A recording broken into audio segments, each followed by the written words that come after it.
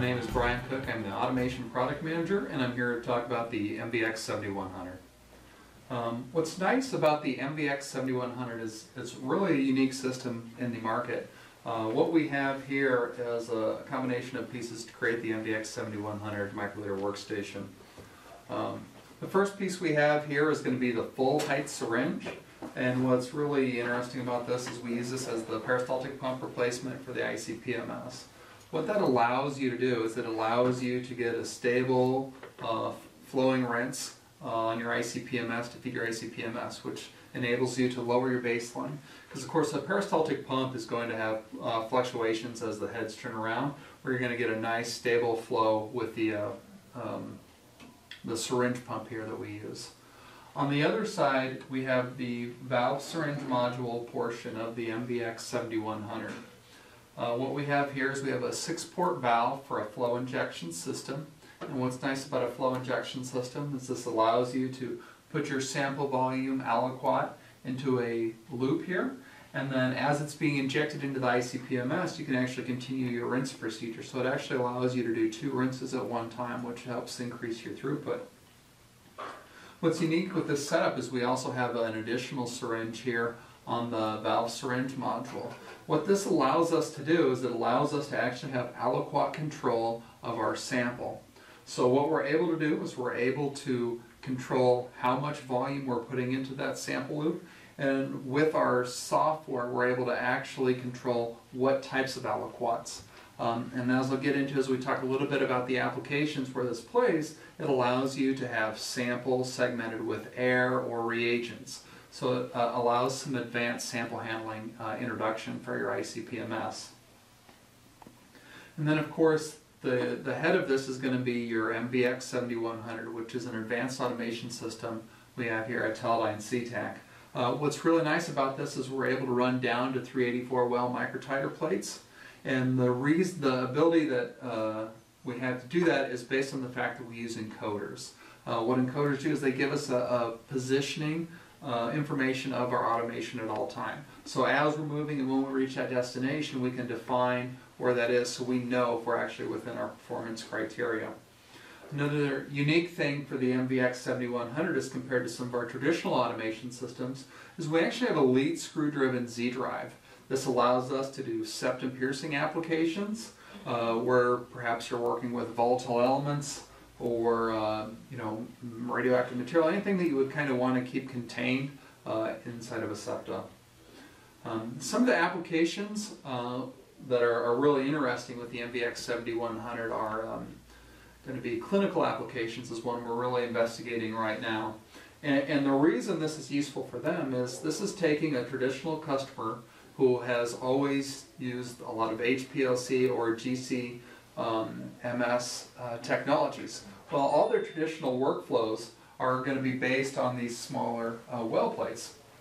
So we have a 96 well plate compatibility, we have a 384 position well plate compatibility, and then we have the VT54 rack, which would be your standard 2 mil HPLC vials. And then we also have a rack for the geochem industry that is a 48 position PFA rack for HF applications. But a lot of these clinical labs actually have automated sample handling systems which allow them to prep their samples, their QC, and their standards all on one of these well plate formats. A traditional automation system isn't really set up for this. Even these tall 96 well plates right here, these only hold about 1 milliliter of volume. So what we're able to do with this is we can reduce the amount of sample that's needed to be prepared. You can also reduce the amount of reagent that you're needing to prepare and still get that same results and same data that you're used to getting, if not actually improve it by using the syringe pump to replace the peristaltic pump action that you would typically be feeding your ICP or ICP-MS with. We also have an option here for the Peltier rack module. This allows you to do tempering. It ranges from about 5 degrees to 40 degrees Celsius.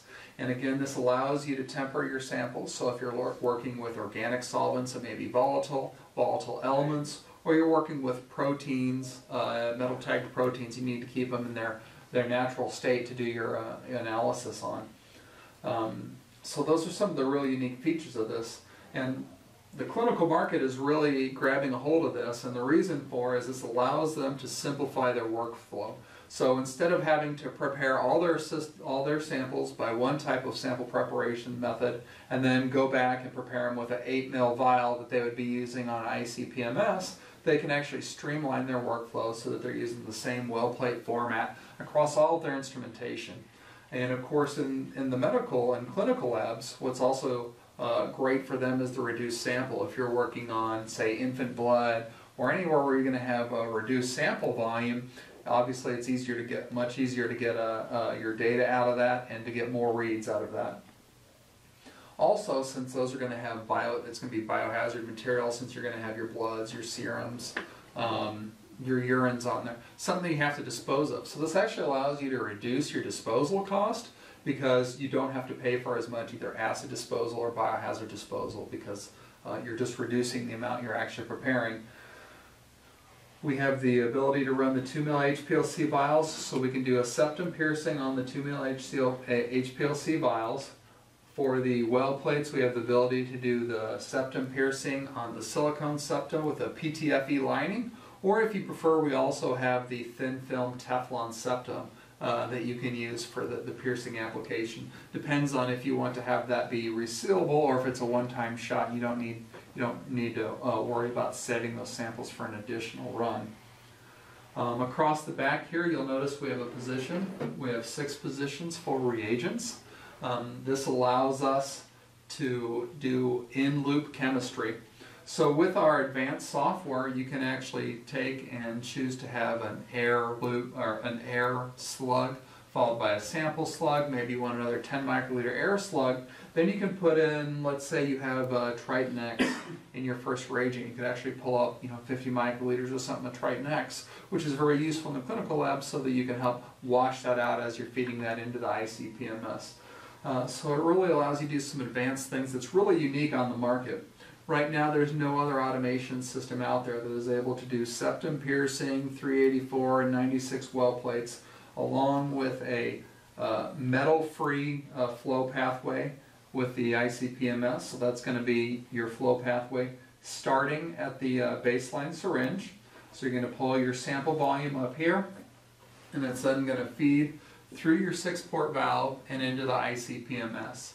When we are in the load, or when we're in the inject position, the sample loop is in the pathway, and when we're in the load position, we are bypassing the valve, going from one position to the next and feeding it directly into the ICP-MS. So this is how your typical analysis would start out. You would be running your syringe into your ICP-MS, feeding between 2 positions on your 6-port valve. While that's moving, while that's pumping into the ICP-MS, we're going to take our automation system, we're going to go out, we're going to pull up a small air slug, and then we're going to pull up our sample, and then we're going to pull up a larger air slug that's going to pull up from the sample needle through the 6-port valve into the sample loop, which will be on the middle here. What's really unique about this is that a traditional automation system has a pull-through method, so you have a lot of dead volume pulling from a sample probe all the way into your ICP-MS by your peristaltic pump. All that is going to be volume that's going to be lost as you start and finish your analysis. With this system, all we have to do is load a small volume into the sample loop, we switch the valve, and then that puts that in the flow pathway for that full height syringe, and then pushes the sample with the air slugs out into your ICP-MS. Now what the air slugs do is they help provide a really high rising and quick dropping, quick rinsing signal. So you get a good leading and trailing edge to your ICP-MS. And why that's useful is a traditional automation system, again, would use a pull-through method, so you're going to have your sample followed by your diluent or rinse solution right after that. And what happens is you're going to have diffusion of that sample into your rinse, which creates an extended washout. By using that small slug of air at both the beginning and the end, we're able to create a washout. It creates like the squeegee effect on the inside of the tubing, which really helps push that out and drive down that rinse. We're able to rinse with much less volume and much more effectively. Also, to chase after different applications, we have the ability to run 2 independent rinse solutions here. So with this dual rinse, we can have this set up to have a clean and a dirty rinse. So we can have one of these pumping maybe a little higher concentration nitric acid to really try and clean it, and then maybe one that's a weaker or a cleaner acid. And this can be useful for help saving cost. If you know you're running some really nasty samples, you can pump a little bit of the strong acid that's maybe a little bit cheaper, but maybe a little contaminated with your metals for your high flowing rinse. And then you can have with your double distilled acid on your clean rinse. So you're able to save some money there by not having to pump that high quality acid across your rinsing solution all the time. What's really nice about this system is we have one line that feeds out to your host computer, which will be the same computer as your ICP-MS, and then we have one power line coming in. So what we have on the back of this, you can see we feed the power into our power supply brick here, and then we feed our communication into our automation. Then all commands for the accessory modules are passed down here into this accessory block, which transmit both power and communication to the additional modules here. So all we actually have plugged in is one power line coming into our automation workstation, and then we have one USB line feeding out to our host computer, which would be the same computer as your ICP-MS. If you're using a automation workstation system without integration into the OEM ICP-MS software, then you also have one connector here for your triggered interface. So how the triggered interface works is we send a signal to the ICP-MS software letting them know that they should start to gather data. This is typically used on laser ablation and other advanced introduction systems. So this allows it to work with a lot of different automation systems. For systems that are integrated into the host OEM software, you don't need to have this triggering cable. You'll actually only need to have the one cable, which is going to be a USB feeding into your host computer, and then you'll just have one power cord coming out into your plug. One unique thing with our MVX-7100 microliter workstation is it ships with our advanced scripting software. So what we did with the software is we tried to create a software package that doesn't constrain anyone to use their automation workstation in a specific way. What that means is this allows you to control each one of these components individually. So we're able to command each one of these to do what we want. This allows us to do kind of some advanced items. You can add additional syringes and VSMs. So we could try and use this to target on-column chemistries, in the future perhaps some seawater analysis. It's a really unique option that we have to be able to control all these individually so that our advanced users can go out and can get creative with how they want to use this.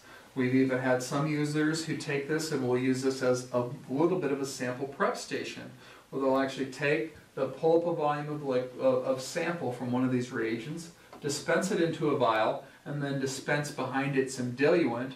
Then they'll take the syringe, they'll pull that back up and dispense it back down, which actually allows them to mix their samples in the well plate and then run that for analysis.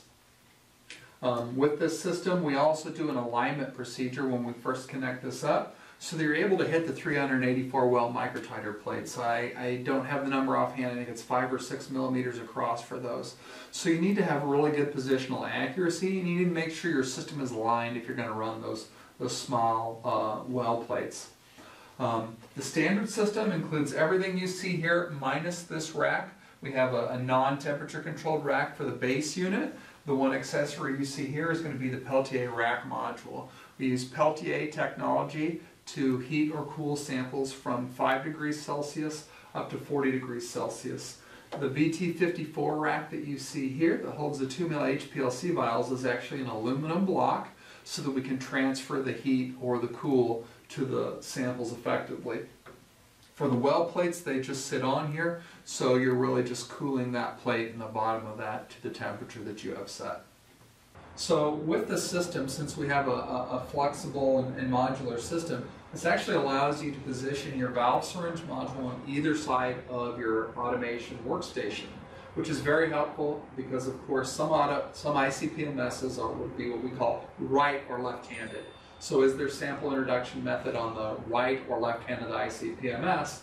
Well, this allows us to be flexible. You can take this off, place it on this side, and you can see all you have to do to move those. Take that off.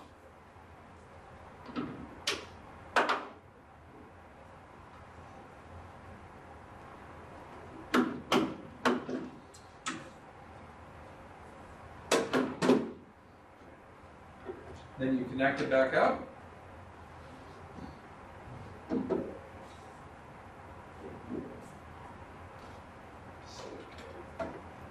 Now you're ready to work with an ICP-MS with the opposite orientation of their sample introduction. Any other questions? The dual rinse station, is that controlled with a single peristaltic pump? And can you have two different solutions in it in the gravity drainer, or do you have a single solution going with both? So you can actually configure this dual rinse station to work either way. We have a 2-channel peristaltic pump on the back of the instrument. So you can either feed each system, each of those 2 rinse stations independently with different rinse solutions. We also ship it with the ability to feed both of them from the same rinse reservoir and then have a peristaltic pump drain. If you do use the 2 solutions, the 2 independent solutions, you will need to use the gravity drain option. Yes, so the MVX-7100 microliter workstation is able to both send and receive triggers.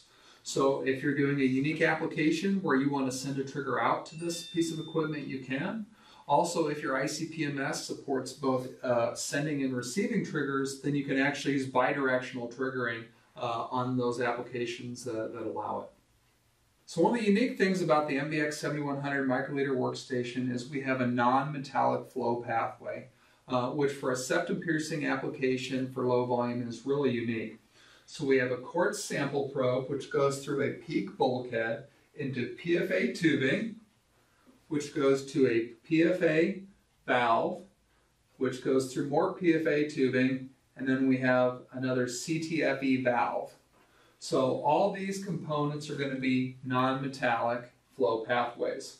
We do have the glass syringe barrels, but we actually ensure that we never pull sample into the syringe barrels by using a loop that is larger than the syringe when we pull that up. Of course, for the baseline solution, you're going to be pulling your rinse through there, but that's not really an issue because that's going to be your clean rinse solution. It would just be high samples that you wouldn't really want to put into your syringe barrel. All right, so we have the ability to run multiple different flow rates. Obviously, we set that in the software. So with this, we're able to do flow rates down to around 5 microliters a minute, and we can do flow rates greater than 1 milliliter per minute, which is going to exceed most ICP or ICP-MS needs. We also have various syringe barrels for both the full height and the half height syringe. It ships with a 2.5 mil syringe on the full height syringe and a 1.25 mil syringe on the half height syringe.